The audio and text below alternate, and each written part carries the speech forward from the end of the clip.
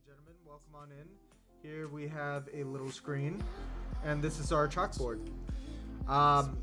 You can see we have our socials, we have our event list, and obviously we're keeping track of how many benders joined the tribe. So we have this whole screen ready to go. This is your chat box over here on the left. So do as you may in the chat box. That is for you. That is your front row seat to whatever we do on the channel. If you guys want us to zoom in a little bit, we can zoom in just a tad bit. I'm not going to zoom in that much. But, yep, we zoomed in. Hold on. Actually, yeah, you know what? I am going to zoom in a little bit more. So, ladies and gentlemen, before we get started, I just want you guys to know that every time we do a Tuesday Newsday, it is based on reviewing some topic of psychology that I've been that in like basic psychology 101 courses or like if you, it's just something that you learn. If you're interested in education and learning styles and attachment theory and all this stuff, then that's amazing. That's great. If you guys are a little bit more in a specific type of theory or like a view, a perception, right? Because psychology, the best part about psychology is that when you review a topic of psychology, it's really based on your viewpoints as a theorist, right? Because most of these models, these descriptions, these questions that are being made is based on a viewpoint, right? It's based on a date. At that time, this happened, right? And that's why research, when we talk about research, we say, hey, you know, like take something that is within the 5-year span of the year that you're in. The reason why is because you want empirical data, right? You want validity, reliability in research. You want all that stuff because that tells you how legit this theory is, this question is, this methodology is, right?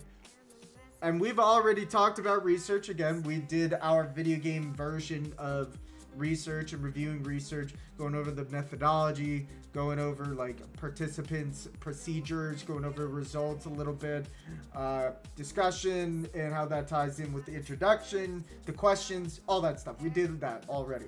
Now we're just going over topics of psychology. And again, full disclosure, take this with a grain of salt. Take this, and when you have school, use that in the classroom. Ask questions. So your boy Poi talked about this and opened up the discussion. That's the power that you have, right? So today we're gonna go over learning styles. To date, the most popular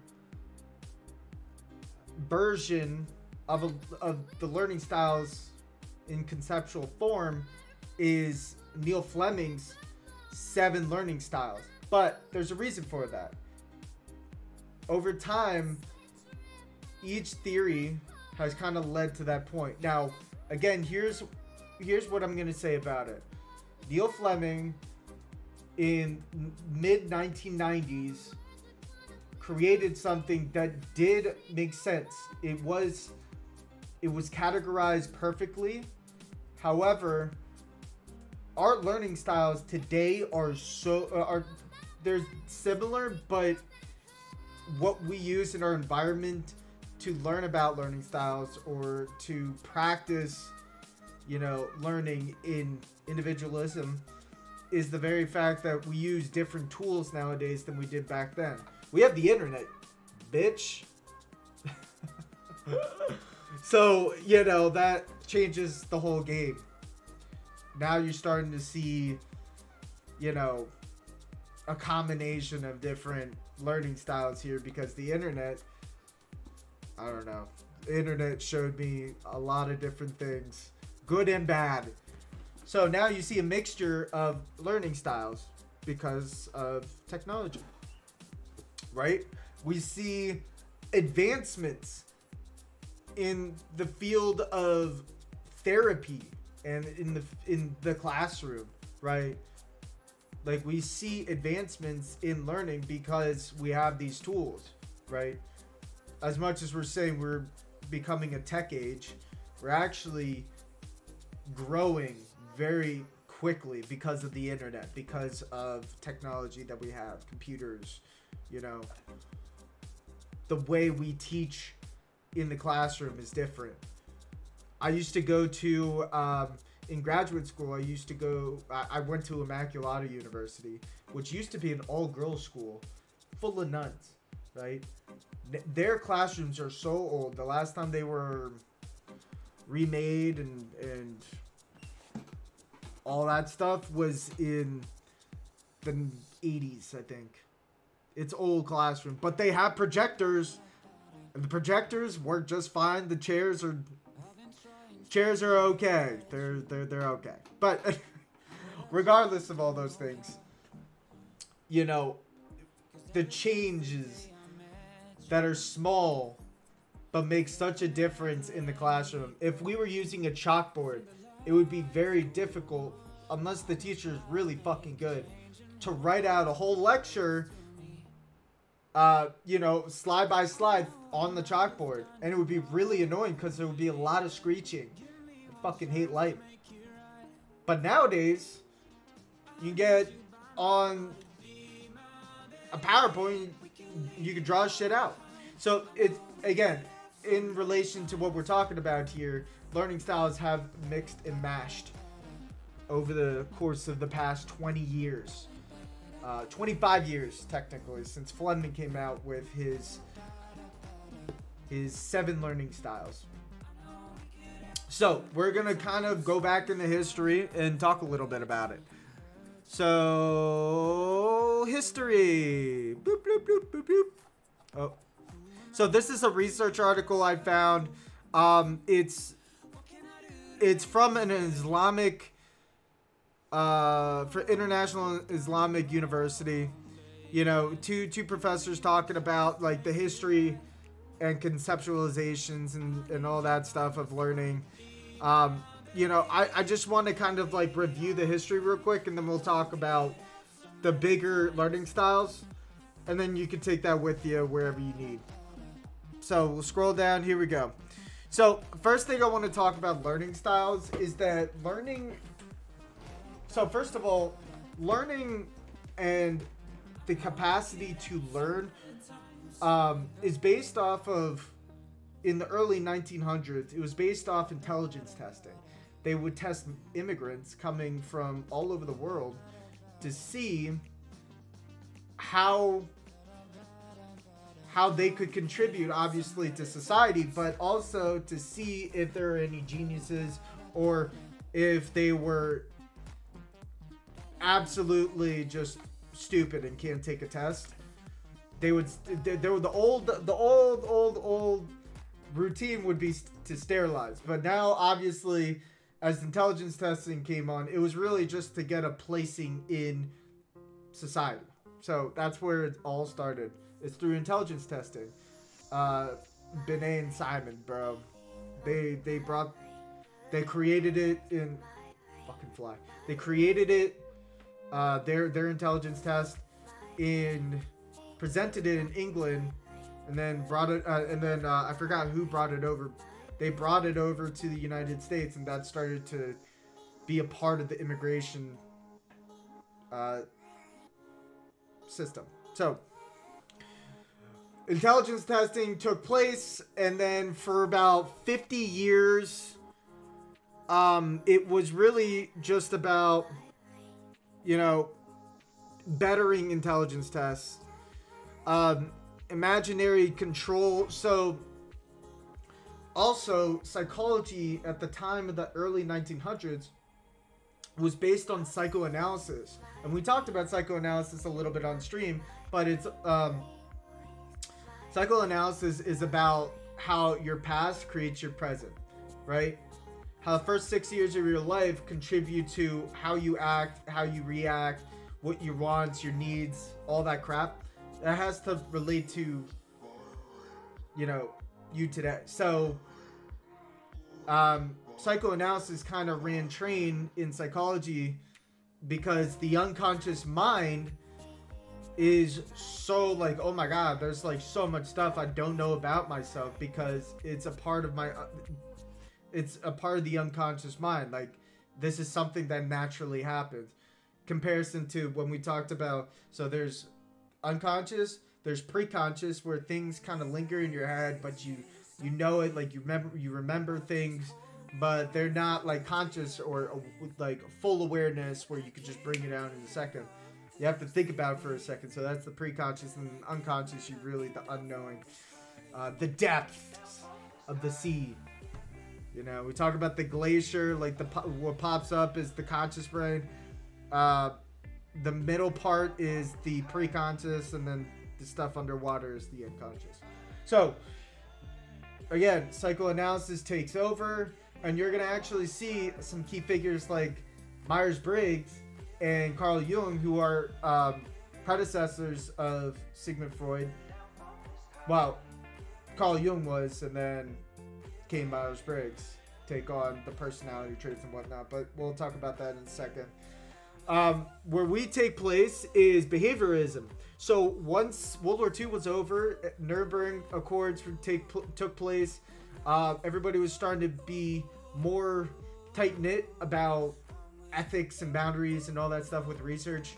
You know, we start to see B.F. Skinner, behavioralist, created the Skinner box, which is where they had mouse, and you know, through trial and error they would find their way around. So through behavioralism, there's trial and error.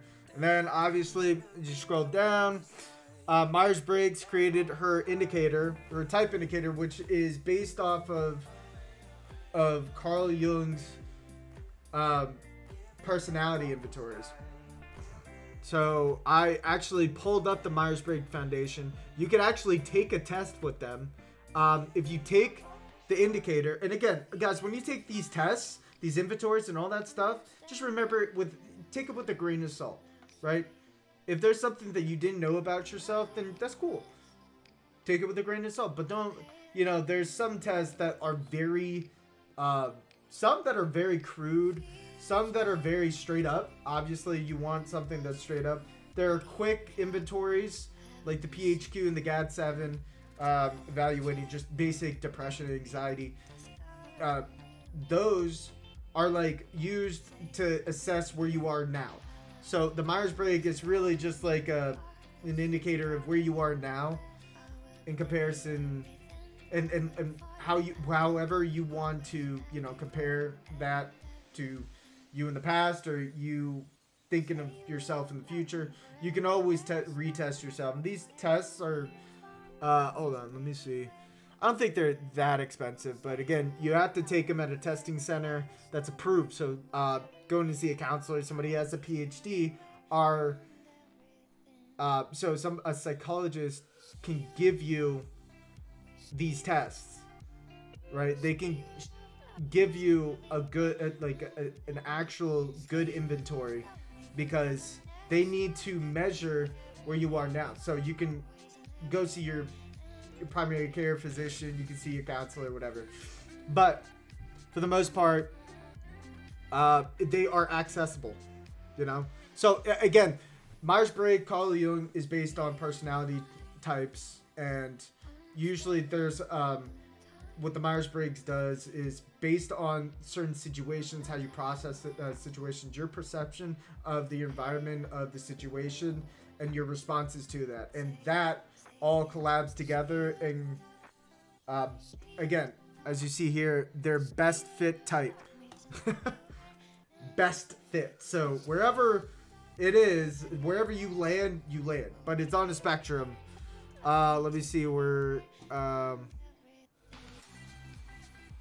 is it? The instrument. Let me see where it is. It's based on introvertedness, extrovertedness. It's based on, where is it?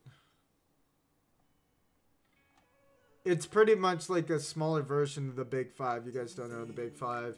measurement of, just think of the acronym OCEAN. So, yeah. Right, OCEAN. So there's conscientiousness, there is extrovertedness, introvertedness, that spectrum. There is acceptability, there is neuroticism. What's O?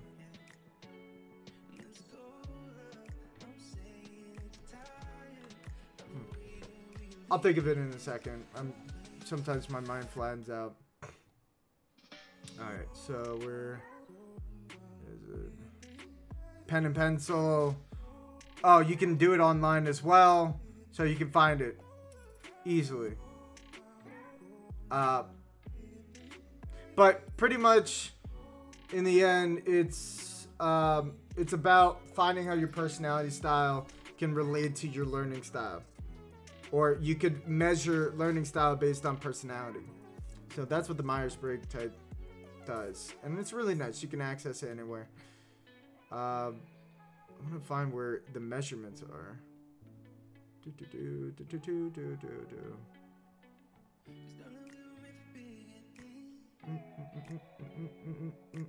And there's obviously different ones based on, you know, your age.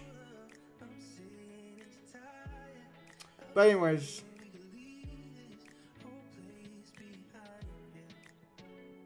where is it? Self-guided feedback system, which is good. That's really good, because then you actually can be the professional, and you can really, it means it's easy to understand the results. So, alright, so we're gonna take it on over. Again, personality is a part of that psychoanalysis realm. So Carl Jung finally had something with Myers-Briggs that, well, Myers-Briggs did her separate thing, but it was really based on how personality relates to, you know, your learning type.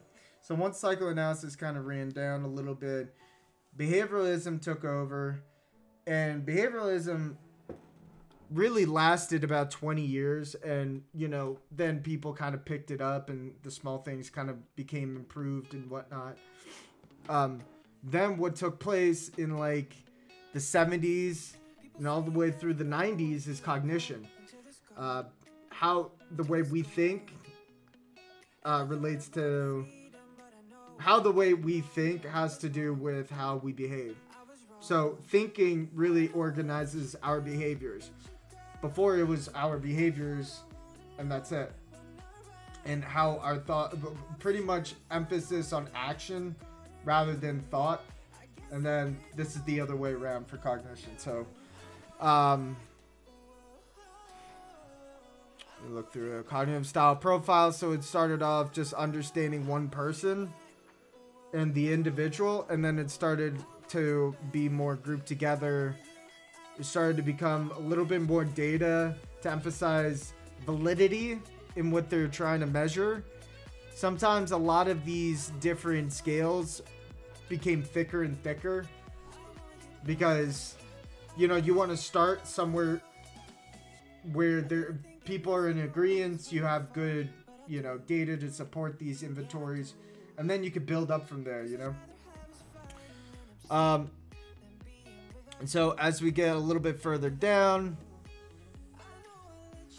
then we get into the 90s, the 80s and the 90s. I don't know if you guys know Kaufman, but he's pretty much the god. He's the god of learning. And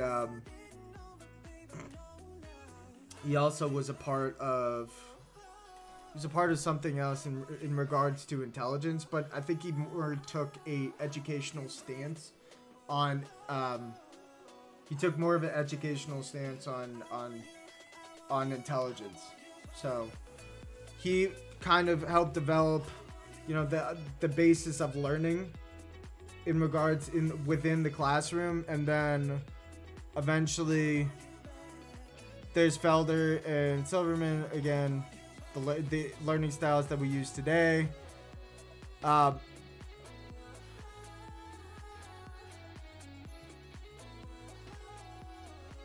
and that's about it. Pretty much it's Bloom's taxonomy, which talks about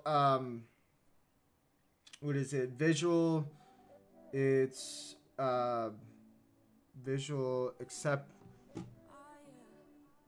is it? It's visual. The 7 learning styles is a part of Neil Fleming's learning styles, but an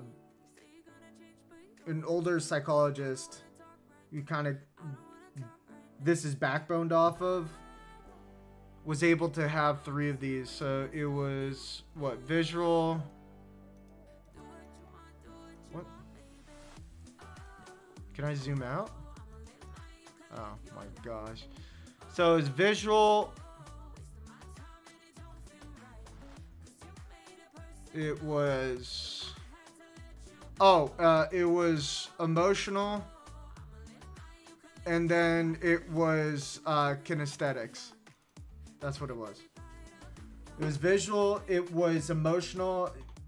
How well can you learn through emotions and so forth, or understanding other people's emotions and so forth, to kinesthetics. And then Feldman kind of took it a whole nother step up. So Feldman said, okay, well, that's also true, but there's also musical, obviously through Gardner's theory of multiple intelligence, there has to be other ways in which people learn, right? Intelligence doesn't always mean... Intelligence is pretty much a spectrum, right? Right? So, through how we measure how good somebody is in a specific area, we should have multiple areas in which people can prove that they are higher in some areas compared to others, which is what typically intelligence testing takes on now. I mean, G factor, which is pretty much that there's a singular intelligence and that's that, is pretty much an old thought, and that's a very old way of viewing intelligence. But I digress. We could do another lecture another day on intelligence. But for today, we're just talking about these 7 styles. So, do you guys see anything that you can relate to? So, we have visual. Uses images, pictures, colors, and other visual media to help you learn. The colors help. Spatial organization. Mind maps, right? You can pretty much map out, you can see everything in front of you, so that allows you to create mental images to stow away, right? Or maybe auditory through music. I don't have this. I'm more of like a specific type of beat in the moment type of guy, but we can tell the differences between musicians, lyrics, people that are more lyrical. Poets are actually very high in auditory music, because they use the description, the lyrics, as kind of like that visual thought process, right? So auditory, oral, verbal, you understand from the words that you read. And through writing, right? Because when we write things down, we actually remember things a lot better. When we say it out loud, we actually learn things a lot better. So perhaps these people are masters at their craft, at writing things down, making lists, pros and cons, doing papers. Over test. Well, maybe they might be good at tests, maybe not, but they're more likely to have lists and stuff around so that they can keep track of things. Kinesthetics, if you were grown up to doing sports and stuff, fucking going out there doing your shit, you might have you're more likely to pick up things using your body. So if you used visual objects, if you were able to pick things up if you were able to, like, I don't know, let's say throw a football, right? If you know how to run, then you know how to run with a football, right? If you know how to, you know, if you're used to physical contact, then you're used to those heavy sports.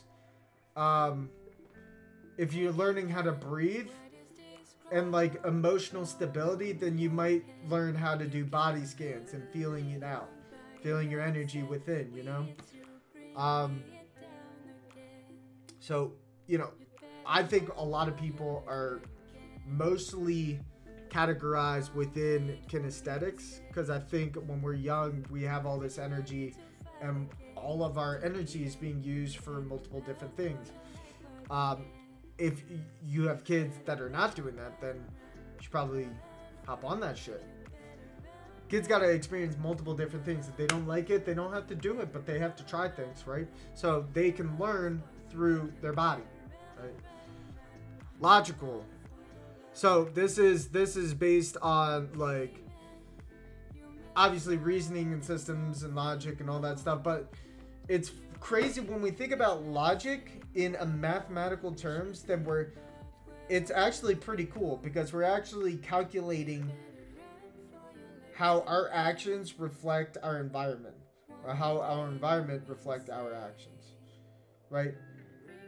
Our thoughts, how our brain works, it's all math in some way, and that's the best. If you're one of those people that learn better when looking at numbers, when looking at the fine detail, then you might be really logical when it comes to certain things. I mean, obviously, if you're good at one thing, you probably have deficiencies in other areas, but there's always that one area that you always strive in, that you always do well in, no matter what. It's just about thinking about what worked with you in the past and what works now. As an adult, you might have learned to accumulate multiple different learning styles. Compared to if you were growing up, you probably specified in one area, 2 areas, 3 areas, if you're that good. You might have specified those areas because they helped at the time, right? And sometimes those change. Social, interpersonal. When we call ourselves homebodies right now, but there's a lot of homebodies that are extroverts and just need to go outside. Some people say they're introverts, but they're actually extroverts, right? Sometimes people change and they go from being extroverts to introverts as they get older, which usually happens. Social, interpersonal learning is key. If you learn better with a group than you do on your own, that's a thing. So completely understandable. Working in groups, in practice, you're better at working in groups. Maybe a key role model if you've really exceeded within connections, right? Intrapersonal, so like thinking about yourself within, you know, laying it all out emotionally. You're stabilized. You understand what your interests and your desires are, right? You know, sometimes, again, this is what we talk about introvertedness. If you're very specific to being with yourself, then again, you're going to take things under your own hands. You're going to try to do things yourself. You know, do-it-yourself people, they're usually more interpersonal. So, was that all 7? Visual, auditory, verbal, physical, logical, social, and solitary. Yep. So the whole premise of having these learning styles is so that we can, a taxonomy is a categorization of something. It's creating categories based on a system, right? The system is learning, categories being, you know, how people learn.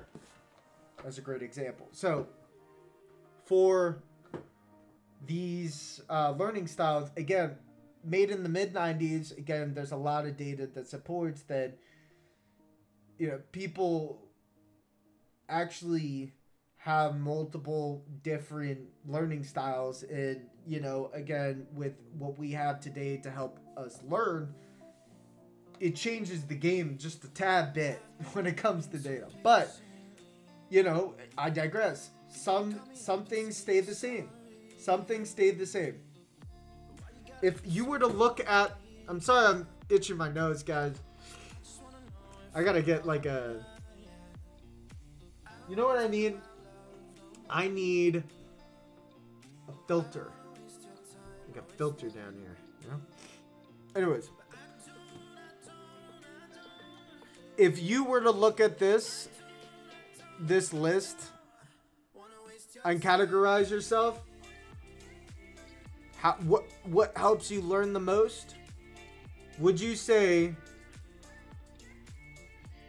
that you have at least 2 or 3? Because I do better on my own, because I have to figure out my limitations, what I need to do, where my comfort zone is, right? What social, I need people to help me with things, right? I can't do everything on my own. I do like interacting with people and figuring things out with others. I try to contribute the best way I can, and if I can help in any certain way, I'm for the people first, and then I'm for myself, right? Obviously, we have to flip that around sometimes. We got to worry about ourselves, then we can worry about a group. But I digress. I use both. I would say logic in the basis of emotional intelligence, but logical can be a whole spectrum, right? You know, numbers is not my thing, but I might find a little bit closure when it comes to having one solution. So I would say math. Like I'm my basic understanding of math and how things lead to another thing, you know, formal thinking. I would say I have a little bit of it, but it's not my number one. Physical would be like a number 2. Physical is number 2 for me. I've grown up with sports. I've done nothing but trying to keep my body in shape so I can continue to live my best life, right? Sometimes I eat just nothing but takeout, and then sometimes I go and I work out. And I try to have a good schedule. So when it comes to learning and picking things up again, it's easier for me to do that because my whole life I've just been playing sports. But not everybody has played sports in college, and not everybody did sports in high school or even now. Like that, again, that's my preference. That's my number 2. Verbal, I would say, yeah. When I hear things out loud, I say that I grow to the conversation. I would say, if again this goes with interpersonal learning style, is that, you know, the verbal, how things sync for me. Like, I would say it would be like a number 3 for me. Hearing things out loud, writing. I type papers if I need to. Auditory, musical, nope. I suck at dancing, as you guys know, but you can make me dance if you redeem your tribe points. I'll dance for you. But it doesn't mean I'm good. So there you go. Visual, spatial, you know, visual learners, number 1. And there you have it. Again, we were just going to go over the basics of learning styles. I did find an article, and if you guys want to see what Carl Jung looked like a fucking boss. Check this guy out. Look at that guy. Look at this fucking savage. Bro, this man knew how to smile. He had a good fucking smile when he... When he was with us, he was with us. Poi best dancer? Aw, Skater, you're just saying that. You're just saying that, motherfucker. But you can make me dance, and maybe I might convince myself. I don't know. This guy looks like he could dance, bro. Like, add the shaders. Add the shaders on the glasses, bro. He's lit. He's fucking ready to go. Carl Young, everybody. Let's give him a round of applause. Thank you. Thank you for joining us for today's Tuesday Newsday. Okay. So, let us... There was one more thing I wanted to show you guys. So I pulled up to this article about... it's from Vanderbilt University, and it's like this... It's kind of like it's a report. The best way to put it, it's a report to have like a review on learning styles and where we are now. And this is on 2011. The matching hypothesis is based on matching a learning style with a teaching style, and they found that this might not be the case. Because when it comes to those who have trouble learning in classroom, sometimes it's matching you, what works best for you, with what works best for you. I'm sorry, I reversed that. What works best for me, different from what works best for you. That might not always be the case. So, they're saying that, you know, the findings are just not, they're just not specific and evident yet. However, I do think we take this with a grain of salt, that some people they have difficulty learning over others. Learning can be very easy for those who are gifted compared to those who are struggling and have like ADHD and, you know, fucking hate sitting still. You know, like it. For those who, you know, think of education as a joke, like kids that think education's a joke. You know, it's also there's motivation that's involved with learning. We have to always consider that when it comes to yourself. When it comes to being better at your job, being better at life. Also has to do with having the motivation, having that drive, that thought to fucking push forward. And if that's not strong enough, your learning style isn't going to be as effective, or learning styles. So, grain of salt, everyone. Again, predictive validity. Validity means that it's measuring what it needs to measure. Predictive validity, what they predicted, what had little support in the data. So again, this has to do with what we talked about: visual, oral, reading, writing, kinesthetics, all that stuff. You know, again, more modern understanding of these different learning styles, these inventories of understanding, and from personality to just like a mass category of learning styles. The difference here is that we live in a present day where there's new things that help us every day. So when it comes to, I think there is some reliability in this article saying that, you know, the modern age is different from the 90s. However, you know, there's new data that comes out every year that supports that, you know, being a little bit more integrative with your approaches is probably the best way to go, because everybody can get a little bit out of it. And you can learn from people just by talking with them and observing them. Obviously, reviewing test scores doesn't always mean that you're the best student or the worst student. And we have to remember that, because when we take tests, like when it has to do with testing, I was terrible at testing. When it came to like standardized tests, fuck that, dude. Hated that. But when it came to creativity When it came to being able to express myself in the way that I want to express myself, I had no problem with that. And you have to understand, for y'all who are bad at tests, better at writing papers, or worse at writing papers, better at tests, y'all are different, but that's what makes us human. That's all a part of human development, and that's all a part of personality. That's all a part of the things you learn, and that's all a part of the things you will learn.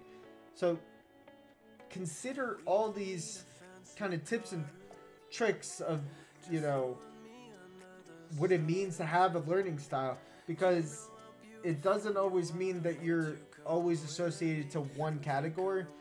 It means that these things could pertain to you. So what do you think? Sounds about right. Okay. So when I have to describe how I learn or what works best for me, now you know.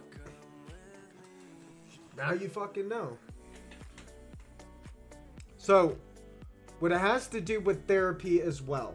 And we don't even talk about this because, you know, I feel like when we talk about, like, education, we talk about being in school, right? No, when it comes to counseling and understanding your emotions, not everybody's going to be good at that.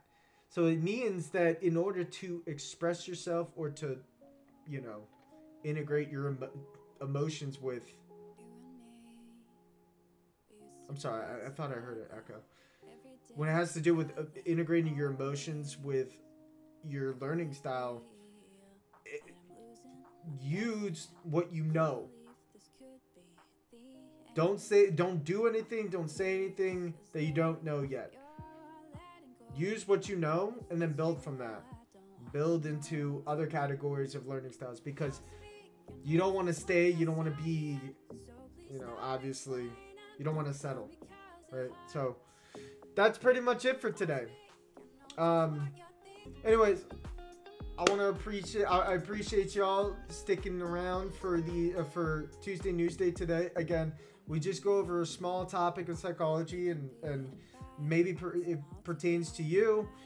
Perhaps it might pertain to somebody else you know. It doesn't matter. Take it with a grain of salt. I will have some of these links up on the Discord, so if you're not a part of the Discord, join the Discord so you be a part of a lot of our discussions. We have a new discussion question every week. We have psych news, so I post all the stuff that we do in the psych news. We have announcements. Obviously, we do polls. We obviously are in the Discord to play video games. So it's a great community. Join it. Be a part of it. And we have these questions and things that you could be involved with. We're going to start giveaways very soon on the Discord. Not through Twitch yet. Once we build a little bit, then we could do live giveaways. But we're going to do our giveaways on the Discord. I think that's probably good for now. But anyways, ladies and gentlemen, I appreciate y'all coming by and joining us for our discussion today on learning styles. I hope this was helpful for you. It's always helpful for me to review and go over like the different perspectives of individual topics, because psychology is all a part of it. Behavioralism, cognitive behavioralism, just cognition specifically, psychoanalysis, Gestaltian reality, you know, existentialism. Like these are all different perspectives of psychology that contribute to this well of knowledge, right? That's what it is. It's the water that we drink from. I hope that we can drink from the well of knowledge. That was kind of stupid. I'm not gonna lie, that was kind of stupid. All right, ladies and gentlemen, thank you for joining me. Let's play